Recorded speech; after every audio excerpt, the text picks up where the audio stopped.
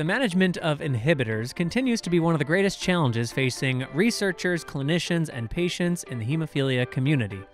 Thankfully, as we kick off 2018, we seem to have taken a giant step forward vis-a-vis the introduction of a new breakthrough, or as some may say, disruptive, medication called Hemlibra, the first and only subcutaneous treatment option for patients of all ages who have severe hemophilia A and inhibitors. But what exactly is this form of non-factor replacement therapy? How does it work? And what should patients and families impacted by hemophilia and inhibitors be thinking and asking their clinicians about? That's what we're here to discuss. Welcome to episode 11, or our Inhibitors and New Therapies episode of the Ask the Expert podcast. I'm your host, Patrick James Lynch, and today's guest is the world-renowned pediatric hematologist and researcher, Dr. Guy Young. For anyone who's unfamiliar, here's a quick definition of inhibitors, courtesy of the World Federation of Hemophilia. Inhibitors are a serious medical problem that can occur when a person with hemophilia has an immune response to treatment with clotting factor concentrates. The immune system defends the body from harmful germs and viruses. Sometimes, in the case of an inhibitor, a person's immune system reacts to proteins and factor concentrates as if they were harmful foreign substances because the body has never seen them before. When this happens, inhibitors, also called antibodies, form in the blood to fight against the foreign factor proteins, and this stops the factor concentrates from being able to fix the bleeding problem. Bleeding is very hard to control in someone with hemophilia who develops inhibitors. A person with inhibitors faces more bleeding and pain because treatment with factor concentrates does not work. In patients with persistent inhibitors, if the bleeding into the muscles and joints is not controlled, permanent damage is likely. For patients with sufficient access to care, treatment of inhibitors is one of the biggest challenges in hemophilia today. It is possible to get rid of inhibitors using a technique called immune tolerance induction, or immune tolerance therapy, ITT. However, this type of treatment requires specialized medical expertise, is expensive, takes a long time, and I will add, is not always effective. Drugs called bypassing agents can be used to work around inhibitors and help blood clot. Again, that's courtesy of the World Federation of Hemophilia and their inhibitors working group. Then, just as 2017 was winding to a close, a new medication option for people with severe hemophilia A and inhibitors was approved by the FDA, Hemlibra, the first and currently only subcutaneous medication designed to protect patients with severe hemophilia A and inhibitors from getting bleeds. So we thought this would be a great time to invite hemophilia and inhibitors expert Dr. Guy Young from the Children's Hospital of Los Angeles on to Ask the Expert to discuss inhibitors, Hemlibra, and what 2018 has in store for our community.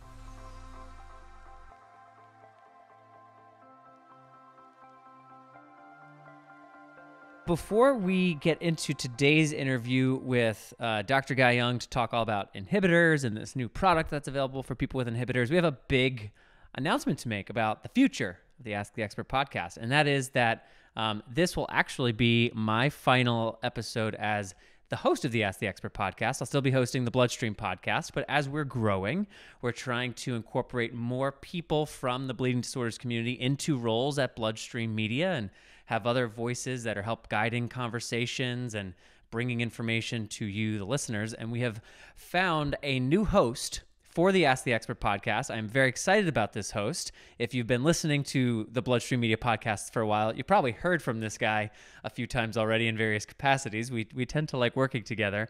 But the new host of the Ask the Expert podcast starting in February will be none other than Mr. Chris Bombardier, who joins me right now. Hello, Chris. Hey, Patrick. How's it going? It's going well. How are you? Doing well. Just getting ready to go climb Mount Vinson in Antarctica in a couple days.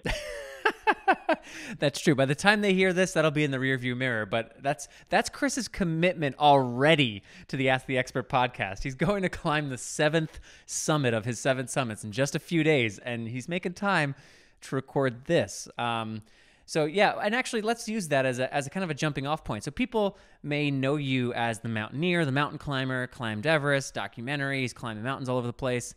But give us a little more background about you as not just a person with severe hemophilia B, but your involvement and role in the community over the years. Give us a little more background on who is Chris Bombardier. Yeah, So actually in college, as a summer job, I got a job in the research lab at the University of Colorado's Hemophilia Treatment Center. Actually went in for a bleed and was getting checked out by the physical therapist, and one of the people that worked there was like, "Hey, do you need a summer job? We got one in the research lab." So went in with a bleed, left with a job. Yeah, it was a pretty sweet gig. And it was really fun because I was a science major, I was a biology major. So I really liked sciences and learning more, just about how things worked. And it was a pretty fun job learning more about my hemophilia specifically.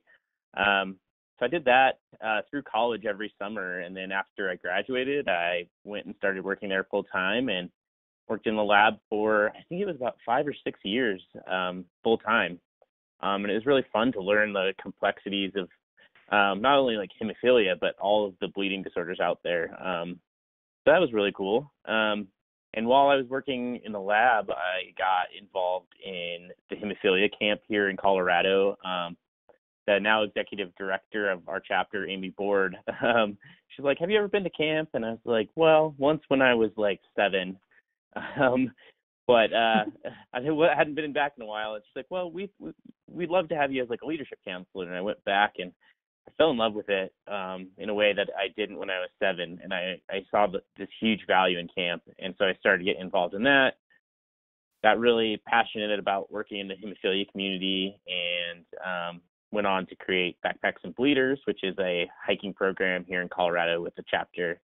And now I work for a company called Gut Monkey, and we work basically doing experience-based education for people with chronic medical conditions, but mainly in hemophilia right now. So that's pretty cool. I'm like, my whole life has gone into this hemophilia world, which is great. It's been really awesome experience.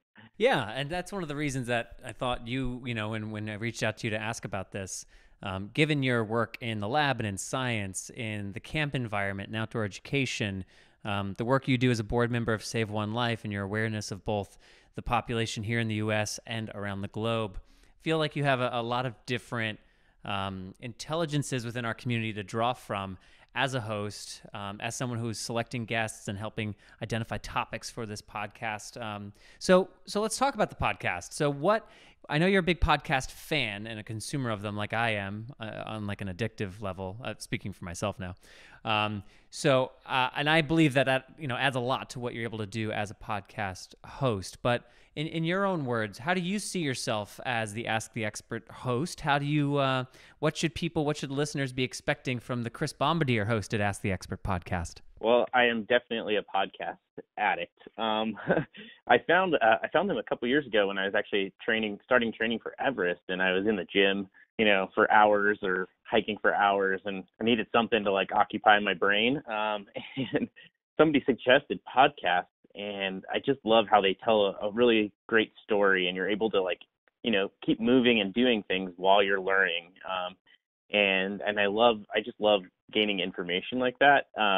So I'm really excited about hosting a podcast to try and be able to, present that information I'm interested in and that the community might be interested in like a fun new way. That maybe you have a long commute to work every morning, and instead of flipping on news radio or something, which isn't always bad, but you can learn something about your community while you're on the way. So I'm really excited to just be able to share more information with people in a cool, fun way. Well, in the meantime, if anyone listening to this, if you want to check out what Chris has been up to, if you're not already connected, find Chris on Facebook, Adventures of a Hemophiliac, Chris Bombardier. And then come February, you'll be hearing his voice right here on the Ask the Expert podcast. And I, for one, am looking very much forward to that, Chris. So thanks for saying yes, and thanks for being the new host of the Ask the Expert podcast. Yeah, thanks a lot, Patrick. I'm looking forward to it.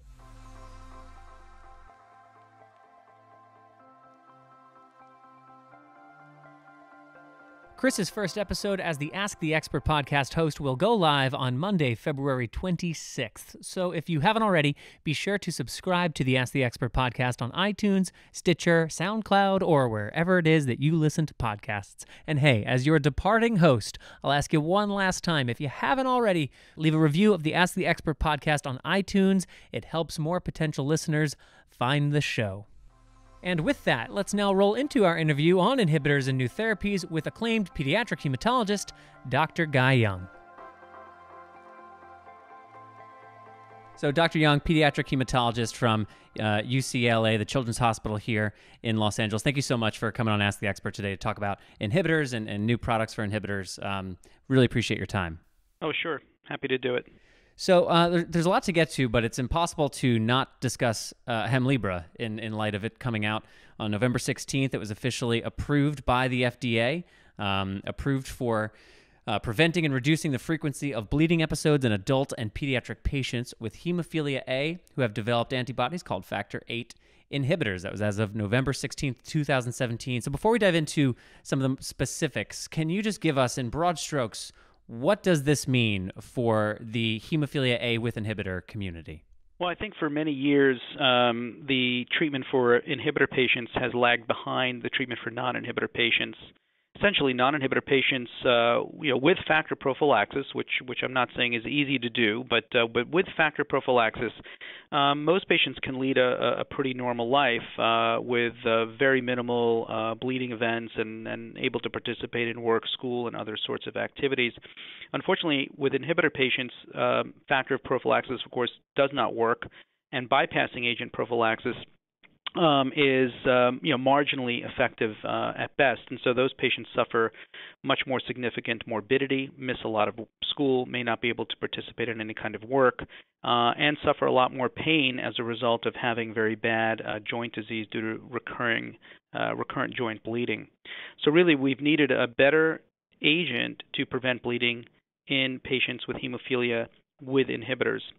Hemlibra is an agent that is, as you mentioned, newly licensed and is licensed for patients with hemophilia A, only hemophilia A, with inhibitors, both children and adults, for the prevention of bleeding.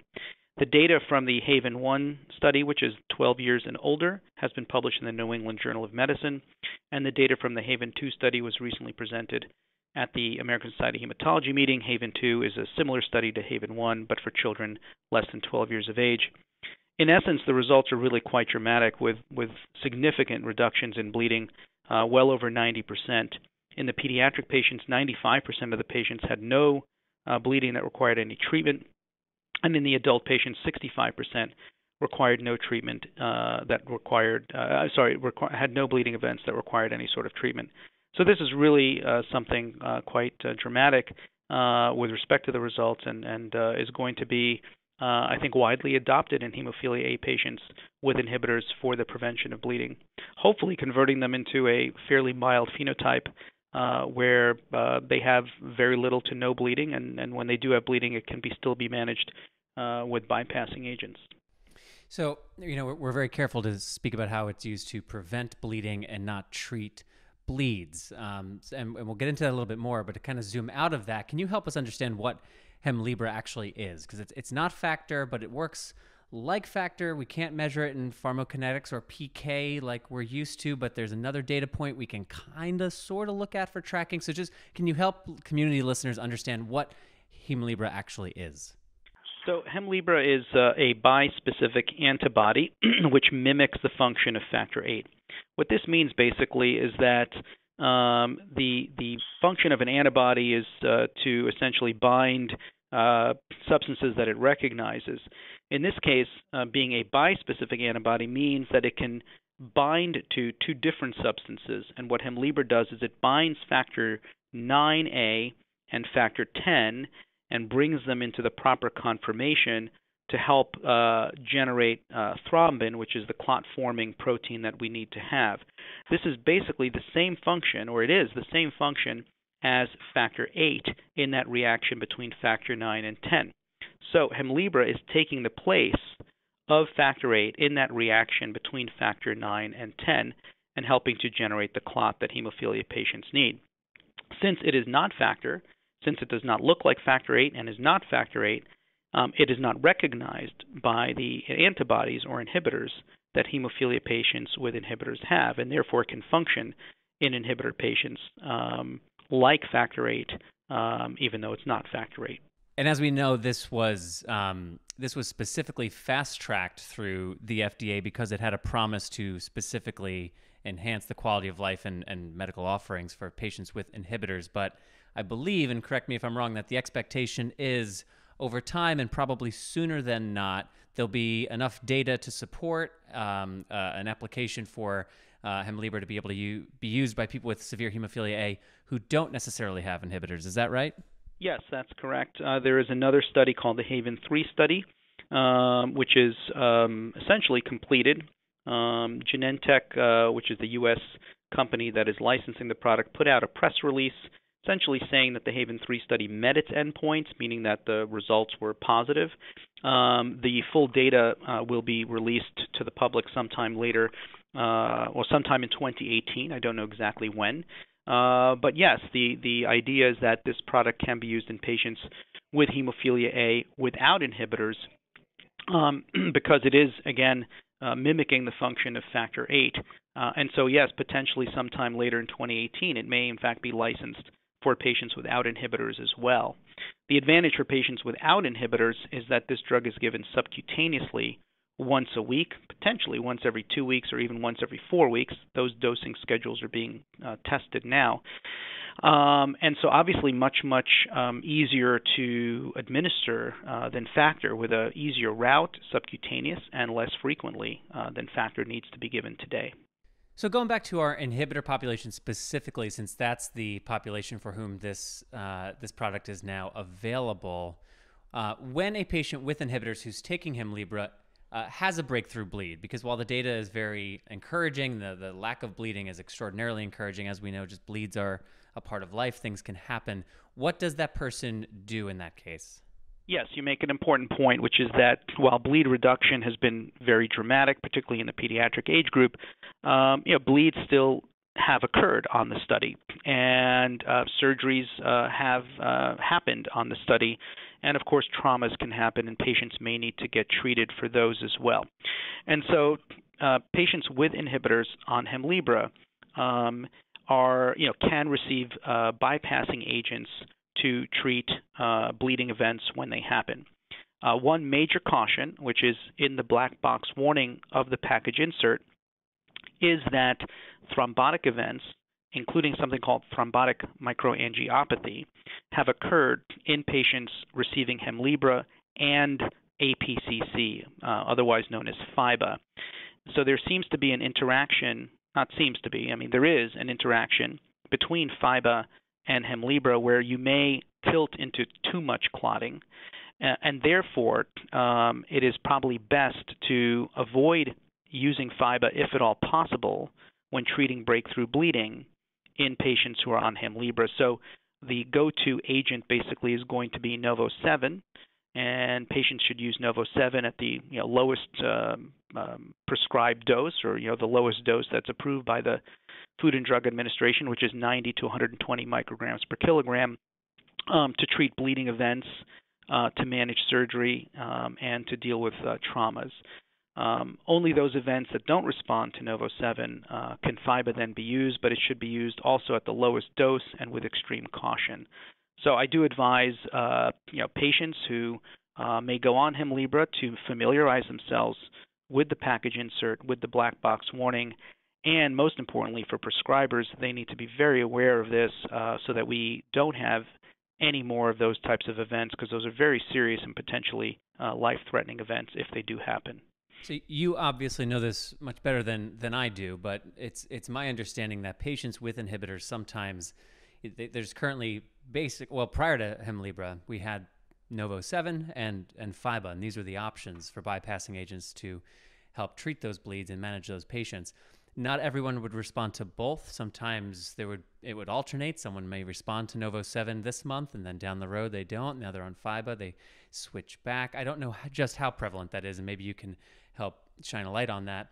Are you at all concerned about the fact that Hemlibra can only be used, it seems like, with one bypassing agent? And even in your description of how that bypassing agent should be used, words like extreme caution and the potential for a life-threatening event. On one hand, there's an extraordinary value and promise to what this offers, but on the other hand, there does seem to be a bit of a significant watch out. Can you speak to that a little bit? Yes, certainly. So, first of all, yes, you're correct that in the past, well, I mean, even now, generally speaking, patients with hemophilia A and inhibitors often have both bypassing agents at home. I mean, my patients have always had both bypassing agents at home because, they may respond better to one bleed with Novo-7, another bleed with FIBA. Some actually use Novo-7 for joint bleeds, FIBA for muscle bleeds. There's all kinds of things that have been learned by the patients over many years of using both of those bypassing agents.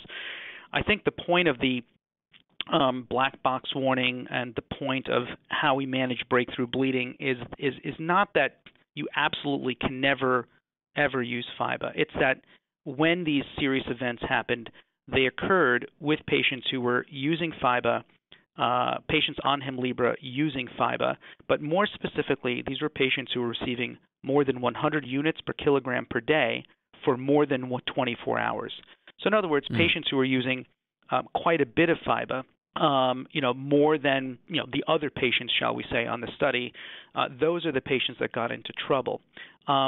There was plenty of bleeding events that were treated with FIBA on these studies, with patients on Hemlibra, and the vast majority of those events treated with FIBA did not result in any problems at all. However, those were patients who got, one, maybe two doses of FIBA over the course of one day at relatively modest doses of 50 units per kilogram for two doses, or maybe just one dose of 75 units per kilogram. So it's not that FIBA must be avoided. It's that caution must be used if a bleed seems to require prolonged treatment. So generally speaking, the recommendations are to try to use Novo-7 first, and it could be that even patients before who used FIBA preferentially may respond well to Novo-7 with Hemlibra on board. It could be that just a bit of Novo-7 on top of the Hemlibra may be enough to control bleeding events. So the encouragement is to go with Novo-7 first, but certainly any bleed that doesn't respond, absolutely FIBA should be given, but at lower doses for less length of period of time. And frankly, the bleed should resolve with even one or two modest doses of FIBA based on what we see in the laboratory testing.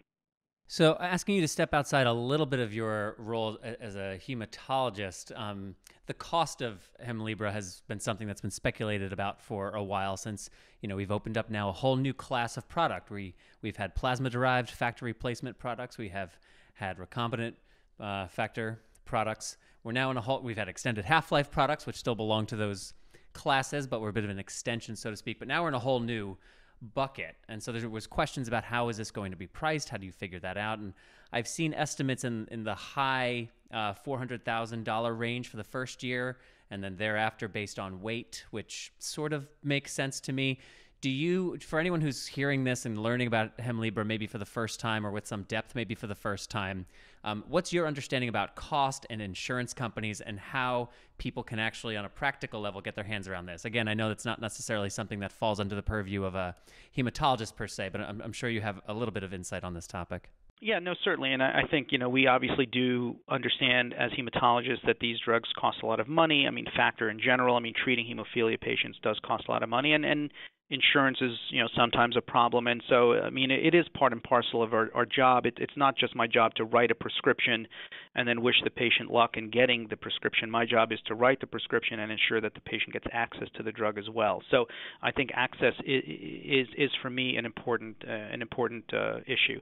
Now, having said that, yes, the pricing that you quoted is what I've heard as well. And essentially, the way I think it could be thought of is that that pricing is based on like a 70-kilogram male using if you take a 70-kilogram average size adult who is using factor VIII prophylaxis, and obviously there's 11 factor VIIIs on the market and some are extended half-life and 11 recombinant factor VIII. So the point is that the pricing of factor VIII varies quite significantly. There's some that cost half or a third as much as others. But without getting too crazy with the numbers, I think we can basically say that the cost of Hemlibra for an adult patient is going to be similar to the cost of prophylaxis in a non-inhibitor patient. So let me make a couple points. First off, if we take the average cost per year for an inhibitor patient in the U.S., that's upwards around $1.8 million a year of factor bypassing agents. So for the inhibitor patients, this cost of Hemlibra represents a dramatic cost reduction, actually. I mean, payers, I think, are going to be very pleased at offering Hemlibra to inhibitor patients over, FIBA prophylaxis or Novo-7 prophylaxis, or even on-demand therapy with those drugs, because, based on the average cost across, all the patients, this will represent a dramatic reduction in cost for inhibitor patients. So I think with inhibitor patients, there should be no access issues really whatsoever, so long as somebody has a payer, regardless of who the payer is. In the future, when the drug becomes available for non-inhibitor patients, the cost looks like it's going to be about similar to prophylaxis. So again, I don't think that the cost is going to create an access issue for the vast majority of patients. So I believe that with the licensure of the drug in inhibitor patients, it's not going to be a problem to get it for inhibitor patients because of the comments I made about the cost. For non-inhibitor patients, I think, yes, it'll depend partly on insurance, partly how much their current factor costs and things like that. But again, I do believe that, access is not going to be a problem. And by and large, when new drugs have come along, including extended half-life factor 8s and factor 9s, in most situations, it's not a problem to get access to patients once a physician prescribes them. I'm aware that clearly there's exceptions to that, but by and large, if you have insurance, whether it's public or private, getting factor in general is not a problem. Well, it stands to reason, too. Like you said, the cost savings appeal to payers and insurance companies should be a dial mover for them. This is while the number on its face, $500,000 may sound expensive relative to the cost of treating, as you said, your average adult inhibitor patient, $1.8 million. It's obviously a pretty steep decline from that. So, one other question just along these lines. I've heard some people ask questions about, well, if I am taking Hemlibra, but then I also do need to keep a stock of a bypassing agent for bleeds, is that going to cause issues with my payer? Are they going to wonder why I need 2 medications now as opposed to 1? But then I've heard other inhibitor patients and families respond to that with, we already have 2. We already have a supply of Novo and a supply of FIBA. I think you said earlier that many of your patients that is the case. So my gut check guess is that won't present any access issues, at least by and large. Of course, there can be one-off or outlier cases. Do you have a different take? Well, I think, still, there is a potential for patients to still have bleeds, and, we don't want them to have to come to the hospital for a bleed. So I believe having, a very modest amount of bypassing agent at home, say, 1 to 2 doses of FIBA, if that's the choice that's made, again, with the cautions I said earlier, or, 3 or 4 doses of Novo-7 to have at home, and really preferably to try to get, long-dated factor, which, it's weird because with inhibitor patients, we never thought that was an issue because they're going through the factor so much, but trying to get, factor that's maybe a bit longer dated than usual so that either it does get used or at least it can sit on the shelf for about a year. But no, patients definitely should still have emergency supply of factor at home. Now, I don't think they need to have, 30 doses of Novo-7 available, so when a bleed comes along, they can be treating it for 4 or 5 days or multiple doses of FIBA. I think just enough to, get some treatment started and then contact, your hematologist or hemophilia treatment center to then decide on the next step of action. I think that makes sense. But to have a lot of that at home, no, I don't think it's necessary because we see very few bleeding events. And the bleeding events do tend to resolve fairly quickly. So that should sort of appease, the payer's issues of having, 2 drugs at home. Yeah, that makes plenty of sense. Okay, a couple more questions about Hemlibra, because again, while we're intended to talk about inhibitors today, it's kind of hard to talk about them right now without talking about this brand new breakthrough paradigm shift of medication that's available. You mentioned earlier the importance of prescribing hematologists, prescribing physicians, being cognizant of things like the black label warning and the dosing amounts and some of the minutia or the details, so to speak, of how Hemlibra should be used, and especially used in conjunction with another product when there's an active bleed to bring down, to manage. How do we go about doing that? What mechanisms do we have in place as a community to make sure that, because you're obviously very heavily involved in research and studies and in the inhibitor world in general, but that's not necessarily true for every prescribing hematologist. So how do we make sure that that message gets communicated to the greater body of your colleagues? Yeah, so I think that's there's a huge educational requirement here. Number one, with just what is this medication, things we talked about earlier. Two, the results of the studies, and three, how to prescribe it, and four, very importantly, about breakthrough bleeding. So this is being worked on a number of fronts. Let's start with the sponsor. So I mean, Genentech, my opinion, and they agree, in fact, that they have a responsibility to educate the hemophilia community at large, both prescribers, physicians, nurses, other healthcare providers perhaps, and patients as well. And they have embarked on a ambitious educational program with there's already been a live broadcast shortly after the launch of the drug. There's been multiple webcasts, webinars. There's also going to be in-person trainings through various experts from around the country who will be traveling around giving talks to different treatment centers and different providers. There's also an effort to educate nurses, to educate patients as well. They've also created a lot of materials, sort of written materials, brochures, and what have you, to hand out. So I think the sponsor, Genentech, is taking responsibility for doing a lot of the education, as I think they should. Secondly, however, MASAC, so the Medical and Scientific Advisory Council of the National Hemophilia Foundation, has already put out a quick statement.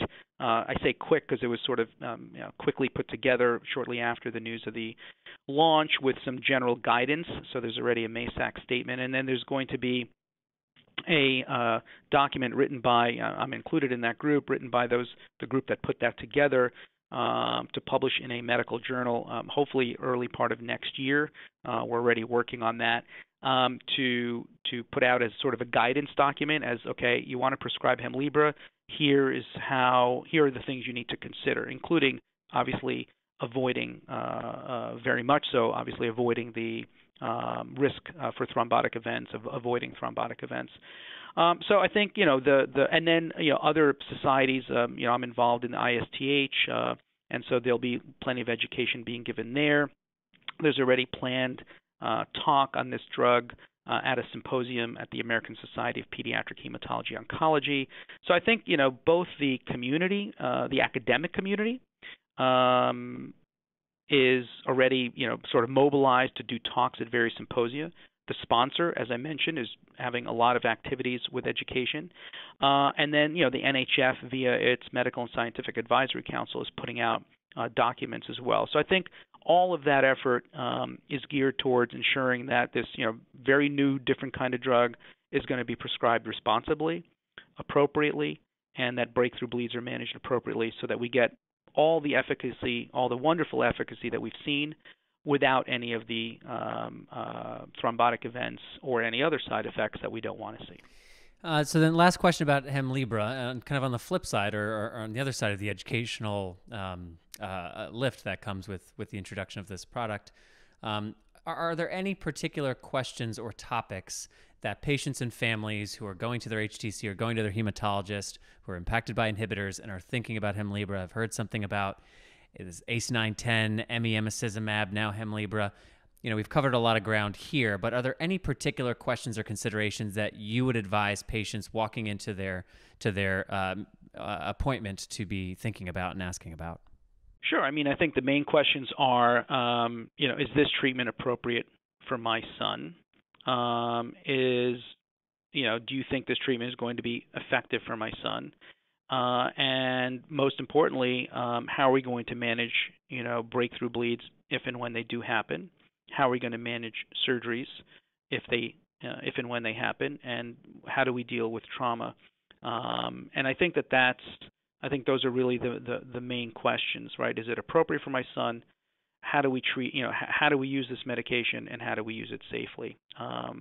And make sure that the physicians or nurse practitioners involved in prescribing it really do spend time educating the family about, what the medicine is, how it works, how it's prescribed, how it's administered, and how breakthrough bleeds are managed. And I think, if all of that is being done I think we can have really great results without the concern for the thrombotic events. Well, the concern will be there, but without seeing the thrombotic events. And then other major takeaways from ASH and some recent investigational product development updates that might just be worth a few minutes of how they may or may not impact the inhibitor community in the near future. So for a while, when we talked about non-factor replacement therapies, it felt like emicizumab, now known as Hemlibra, and fitusiran from Alnylam, completely different mechanism of action, but similar in that it is not factor. It is something else being leveraged to behave as factor, or to fill in blanks in the clotting cascade, to put it in layman's terms. We know that trial was suspended because they too had some issues with thrombotic events, but that trial is now resuming. I'm curious to know from your perspective if you think that product, if things develop, this is speculative obviously, but if things go well from here, do you see anything that is unique in that product that might offer inhibitor patients something that perhaps Hemlibra does not? And then going further, there were also a lot of headlines coming out of ASH because of gene therapy, and the data, in particular BioMarin's data that was presented about gene therapy and the promise that holds for people with severe hemophilia A. So can you just discuss those two things and how they may or may not impact the inhibitor population in particular in the near and long term? Sure. So fitusiran, as you mentioned, is another novel type of product to correct the clotting defect in patients with hemophilia. The particularly unique thing about fitusiran is that it can be used in hemophilia A and hemophilia B. So importantly, Hemlibra, for those of for the listeners out there who have hemophilia B with inhibitors or hemophilia B, even without inhibitors, Hemlibra is not for you. This drug has not been tested, and likely with its mechanism of action will not work in hemophilia B. So fitusiran offers the possibility of working in a similar way, a different mechanism of action, as you said, but to a similar way in terms of reduction of bleeding in patients with hemophilia B. So probably the most unique thing about fitusiran is the potential for patients with hemophilia B with inhibitors. Now, there's not many of those patients out there, but those patients really suffer even worse because many of them have allergic reactions to factor IX, which means they cannot use FIBA. Many of them cannot undergo immune tolerance, and so as a result, they're really stuck using Novo-7, which may or may not work very well for them. So I think the most unique thing for me with fitusiran is the possibility to also treat hemophilia B patients, with and without inhibitors. Again, having said that, it can be used in hemophilia A with and without inhibitors as well. So with respect to moving forward, fitusiran, with emicizumab already out there, we'll have a bit of a challenge getting hemophilia A patients on. If patients are already doing well with Hemlibra, they may not feel like they would want to switch to fitusiran. But I think the hemophilia B market is a unique place where fitusiran can really help out. A couple little other things is, one is Hemlibra needs to be refrigerated. Fitusiran does not. The volume of Hemlibra is a little bit more, a fair bit more than fitusiran. So injections, larger patients may need, 2 injections at a time, for example. I think still subcutaneous is such a huge advantage that I think that's a minor point. But those are a couple little additions, and fitusiran would be given once a month. So a smaller injection once a month with a non-refrigerated compound that will come in a pen device. That's what fitusiran will be, as opposed to Hemlibra, which you still have to drop the factor out of a vial of liquid. And then inject it, and the volume's a bit more. Again, I think those are very relatively minor points compared to the advantage with the efficacy. But those are little subtle differences. I think the main difference is the ability to use it in hemophilia B patients with and without inhibitors. With respect to gene therapy, if we're talking about the inhibitor community, I think at this point there's really nothing to talk about because those patients are excluded from trials. Actually, even having a history of inhibitor, patients are excluded from those trials. And so I think there's still, I'm excited about the data. I think both for factor VIII with BioMarin and actually some other companies and Spark, which is the one furthest along with their hemophilia B data, although again, there's other companies working in that area too. I think that things are finally really moving in a very good direction, and phase 3 trials are going to be starting both for hemophilia A and B. Again, for the inhibitor patients, they're going to be excluded. Whether or not gene therapy could have some sort of tolerizing effect, whether or not, in other words, if you give a gene therapy product to somebody with inhibitors, could it make the inhibitor go away? is totally speculative at this point. There's no data on that. Even in animals, it's questionable. So I think for the inhibitor patients, right now gene therapy is not part of the discussion. Hemlibra is, fitusiran is, other drugs that are using other types of mechanisms of action are there in the future for inhibitor patients. But gene therapy at this point, I don't see that as something that will be of for inhibitor patients, even in the 5 to 8 year time frame. Once gene therapy is licensed for non-inhibitor patients, certainly it can be looked at. Studies could be evaluated for patients with inhibitors, but that's a bit in the offing. That's pretty important specific talking points there with regard to what fitusiran can promise for hemophilia B patients with or without inhibitors, and how all the excitement about gene therapy does not necessarily translate. If you are a patient with an inhibitor, don't get caught up in all the excitement about that. Get caught up in the excitement about Hemlibra and other things, but not necessarily gene therapy at this point. So last question then for you, Dr. Young. 2018, what will you specifically be keeping an eye out for with regard to advancements in treatment options, being able to even further individualize care, anything within the kind of care continuum, care spectrum? What will you be taking a look at specifically in 2018? Yeah, I think, so we're going to see, I believe the widespread use of Hemlibra in inhibitor patients, and I think monitoring the potential for thrombotic events and how it's prescribed and used is going to be very important. The, possible, maybe even probable licensure in non-inhibitor patients is to come later in the year, so we can have a real revolutionary change in how even hemophilia A without inhibitors is managed. The fitusiran phase 3 trials are getting going again, so I think the Hemlibra trials, Haven 1 and 2, enrolled super fast. I have a feeling that fitusiran can enroll really quickly, and we may have some really good data on that even by the end of 2018, I hope. Really then the beginnings of phase 3 trials in gene therapy. So I think it's a really, really exciting time, both for patients and healthcare professionals in hemophilia. I think for a while we didn't see a lot of innovation, but now we're seeing tremendous and rapid innovation, and it's actually beginning in 2018, patients are going to have access to a new drug, and I think in 2019 perhaps another new drug, and so things are really, I think, looking up for the hemophilia community. And finally, I can say for both non-inhibitor patients and inhibitor patients, and so I'm very excited about that professionally. I'm very excited about that for my patients, and looking forward to more of that in the future. Dr. Young, thank you for everything that you do for our community, and thanks for shining a light on what it means to be an inhibitor patient in the U.S. All right, thank you. Bye-bye. Take care. Bye-bye. Thank you again, Dr. Guy Young, for protecting the time to share those insights with us here on the Ask the Expert podcast. I hope you all listening found the conversation informative as we march forward in this ever-changing treatment landscape in hemophilia and von Willebrand disease.